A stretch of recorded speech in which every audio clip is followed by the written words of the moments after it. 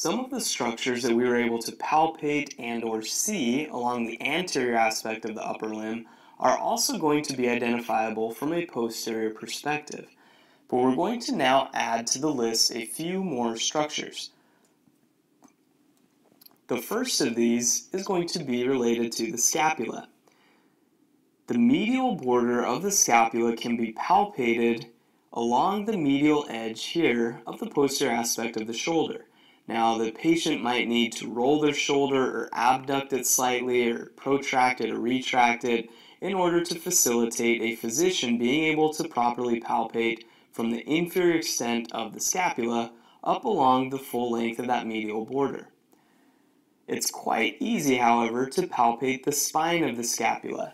And you can even do this on yourself by placing the contralateral hand up over the shoulder and walking along the length of the spine of the scapula, which could help you identify the supraspinous and infraspinous fossas. If you continued to palpate laterally along the spine of the scapula, you would reach the acromion process of the scapula, which would then wrap around to form the acromioclavicular joint with the lateral end of the clavicle. At the elbow, we're going to be able to palpate the same two epicondyles of the humerus from a posterior perspective. We're going to be able to feel the medial epicondyle and lateral epicondyles of the humerus.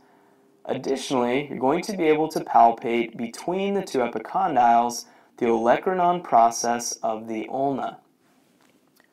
Now, the olecranon process of the ulna, if you flex and extend, is going to be able to still be felt in any position of flexion.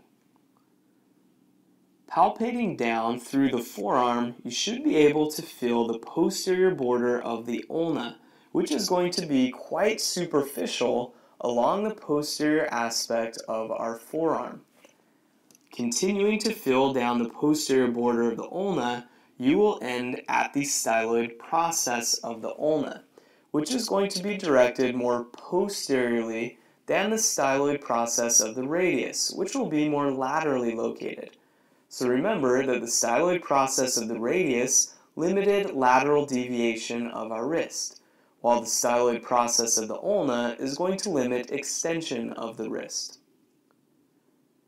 Typically, in the back of the wrist, you can palpate the capitate, which is going to be the most pronounced carpal bone that you will feel, especially in a flexed wrist along the midline. The metacarpal bones can similarly still be palpated on the dorsal aspect, and actually the heads of the metacarpals are going to be relatively easy to palpate in anybody as they flex or make a fist, as are the different interphalangeal joints and the phalanges involved in the fingers.